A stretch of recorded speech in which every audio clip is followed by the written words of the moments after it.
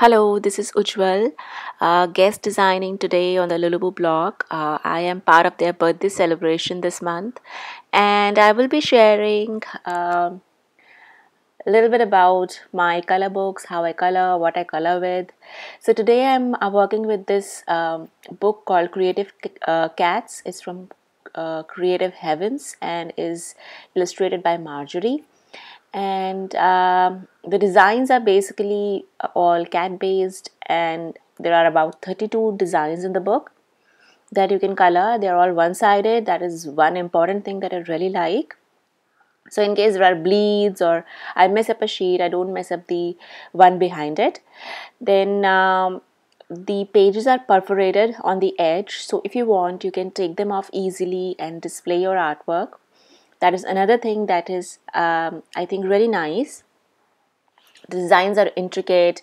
They have lots of course there are cats, but then there are lots of other uh, flowers and butterflies, and then there are space related images, and then there are aquatic images like fishes and stuff along with the cats.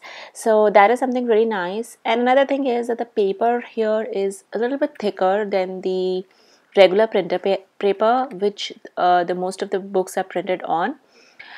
So I like that. And of course my favorite medium is to watercolor. So here I have my color palette that I made using the Nirmal Stationer's watercolor swatches, and I'm using a water brush to color it in. So this is my actual speed of coloring. I will be speeding up the coloring process in the rest of the video, so it doesn't take a lot of time. But this is my actual speed, so please don't get intimidated with the speed that I'll be coloring on in the latter part of the video. So watercolors work really well on this. Of course you have to control the amount of water that you put in. You cannot do a whole lot of blending and add whole lot of water. You have to restrict yourself a little bit and just do regular kind of coloring instead of doing a lot of blending and shading and doing wet on wet techniques. You definitely can't do that with these papers. But yes, other than that, the watercolors work really well. You can experiment with any kind of watercolors you like. You can choose a high quality artist grade watercolor, or you can go for something that's student grade and just have fun coloring in. So for me, I like using this color palette because it's very thin and it's easy to carry. I can just tuck it inside the book and take it along wherever I'm going, and all I need is a water brush. And again, if you find it difficult to control the water with your water brush, you can definitely use a regular paintbrush and a bowl of water. I am used to a water brush, so I like working with it. I find it easier and non-messy, and I don't end up spilling water from the bowl everywhere. So I work with water brush, but it is definitely your choice. And you can use a regular paintbrush. You don't need an expensive one for this. So I like watercoloring, and I'll show you in a bit that this paper holds a small amount of water really well. It doesn't bleed through, so that is a good thing. And other than that, you can again experiment with a lot of things. I think coloring books are meant for relaxing. You don't really have to be an artist, or you don't really have to have expensive supplies to start coloring. They are just supposed to be your just supposed to be your me time kind of an activity that you can do in a on the go, on the run. If you're traveling, you can just take the book along and travel. And here I just wanted to show you that how the paper looks from the back. It does warp up a little bit, but that's okay. It doesn't bleed through, and that is what is important for me at the moment. So and to protect the other page, I always keep a scrap piece of paper in between the pages that I'm coloring in. That way my page behind it or the page after it doesn't get ruined. Also, if you are finding it difficult to figure out how you want to color, you can always use the colored images on the front and the back as your reference and go from there. So I decided to color my kitty in a gray color. So I'm just picking up some black and diluting it a bit with water, applying a little bit black on the edges, and then I'll just pulling the water in on the rest of the face.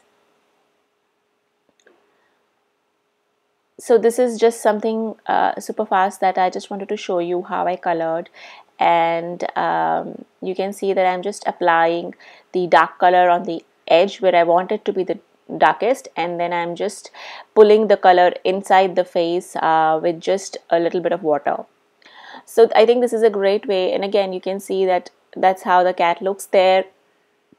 I decided to use the same colors for the face, and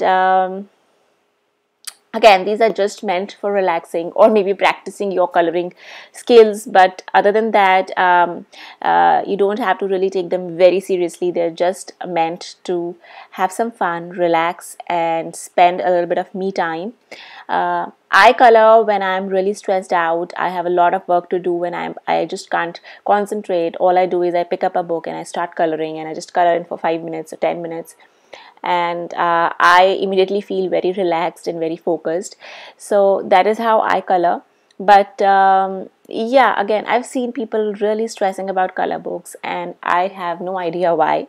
I think, just pick up a book, just choose a book that you like, choose a coloring medium that you're comfortable in, and just get going. So yeah, and you can see that I have colored the face of the kitty here, and I really like how it looks. So you can just go in and color. And again, for watercolors, you can even use your Zig Clean color markers if you have them. You can use distress inks, you can use distress markers, you can use a whole lot of different mediums if you want to. I've also seen people put a layer of gesso on the paper and then color to give the page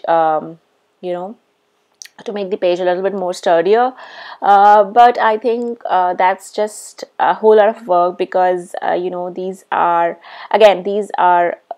meant for just having fun and relaxing. I'm not going to frame them or give them as gifts. I am just going to keep them with me and just color when I like. So I find gessoing pages to be another added task that I don't want to do on a coloring book. But if you want to, by all means you can, and you should if you want to. So that is another option that is there. So you can just give a thin coat of gesso on the whole page and then start coloring in. That way it will take the color better, and the color won't bleed through as much as it does now. So there you go, I have my kitty all colored. I added some background as well. And next thing that I want to show you that I really like coloring with are my watercolor pencils. I have Faber-Castell pencils, a pack of 12, and these are really nice to get into all the little detailed areas where you might find it difficult to use a paintbrush. So all you have to do is use a watercolor pencil, sharpen it up a bit, and so that you can reach the fine areas, and just apply it like a regular pencil and then go over it with your water brush. Please excuse my daughter's hand there. She was really excited about all the colors and was telling me which color to go where. So anyways, just color in your image like you would with a normal pencil, and then go over it with water, with a paintbrush, and you will have your watercolored image, a very neat watercolored image in minutes. So that is what I did with the butterfly. I colored it in with the pencils, watercolor pencils, and then I'm just going over the whole thing with my water brush. Make sure you wipe your brush tip in between when you change to a different color, so that the colors don't get contaminated. And this is again one of the easiest way to color intricate designs like this, where you might find it difficult to go to the little details and intricate areas. So another thing that I like doing with my pages is adding some details with a white pen. You can use a white gel pen, or I sometimes use a Faber-Castell Pit Artist pen, and I think it just adds a little more to the page. So you can see that I have added some dots to the ear and some to the eyes, and I just add some details here and there. So of course the next medium is the color pencils. These are the easiest, I think, and the most popular for coloring books. I have a pack of Staedtler Luna pencils. It's a set of 24 pencils, and it wasn't very expensive. I think about 300 rupees or so. So I'll show you an image that I started working with the pencils. I was just trying it out and testing. So here is the image that I started working with pencils. And again, even with pencils, you can get a lot of dimension if you just color and write, and you apply a little bit of, you vary the pressure that you apply by coloring. You can get really good shades and details with pencils as well. So here I just wanted to show you how I color most of the time.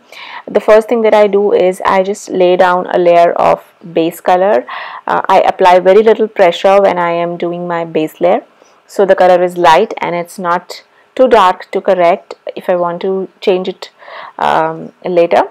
And then I go in with my darker color and add some shading to the areas that I want them to be. So in this case, in the flower, I wanted some darker areas on the inside and on the outside of the petals. So I just added a little bit of red, and then I go back again in with my base color. This time I apply a little bit more pressure, and I go over the whole petal again and just blend the colors out.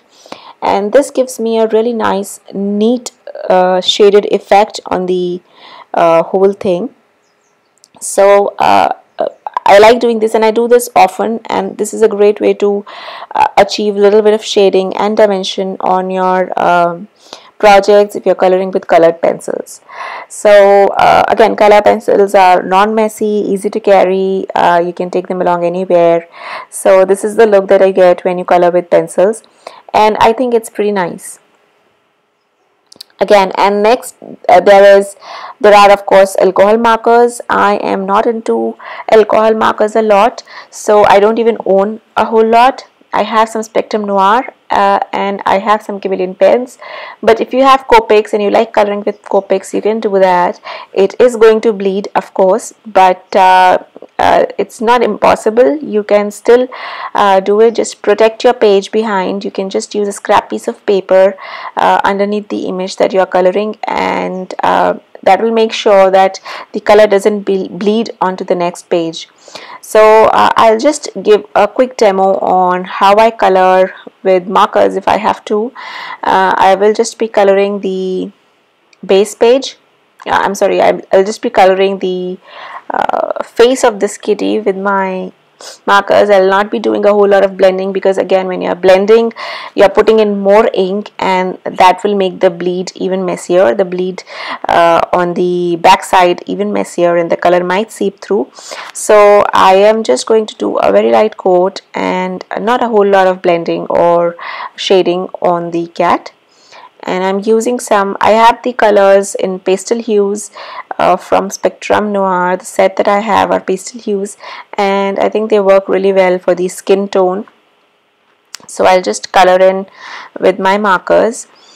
And again, there are a whole lot of markers. There are Tombow markers, then there are some Copic multi-liner pens, there are Staedtler fine liners, there are of course Copic markers, and there are Mary markers, and a whole lot of different markers. If you have anything, you can just try it out.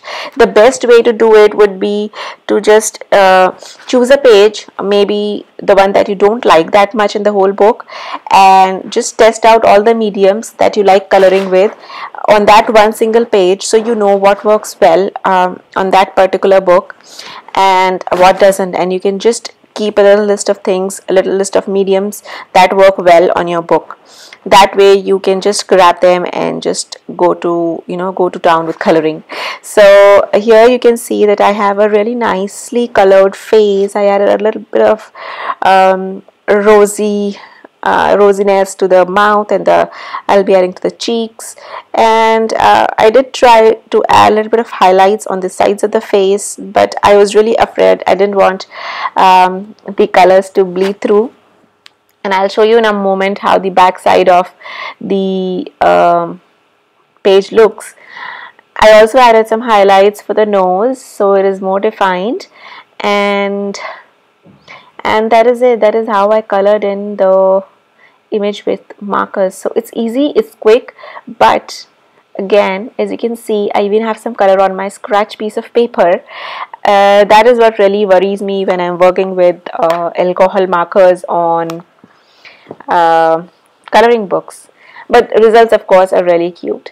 So I hope you enjoyed. I hope you'll give coloring books a try. They're really relaxing, and they're a great way to just spend some me time, do what you love, and yeah, don't get too serious about it. Just grab a book that you like, grab some markers, grab some pens, and just start coloring. And definitely keep the expectations real. They are not very expensive, and they are just meant for fun. So thank you so much for watching today, and thank you for Lulupu for having me here, and I hope you enjoyed the video. Thank you.